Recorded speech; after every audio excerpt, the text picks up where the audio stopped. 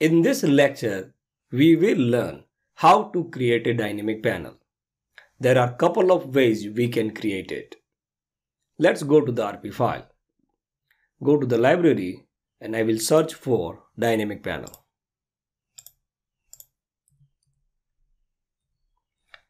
I will drag and drop one panel right on the canvas and resize it to 750, and the height I can resize to whatever the height is of the banner.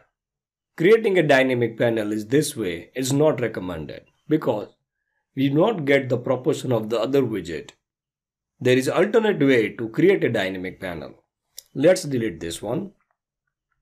Select the widget you want that to be converted to dynamic panel. Right click and convert to dynamic panel. Your dynamic panel is created.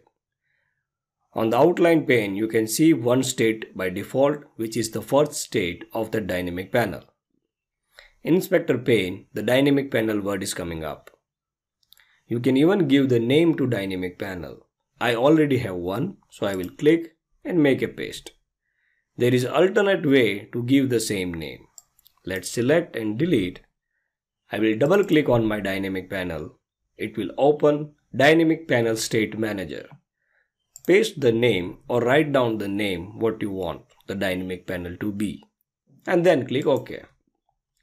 Please let me know if you have any question related to it. Now let's go ahead and see how we can understand the states in the dynamic panel.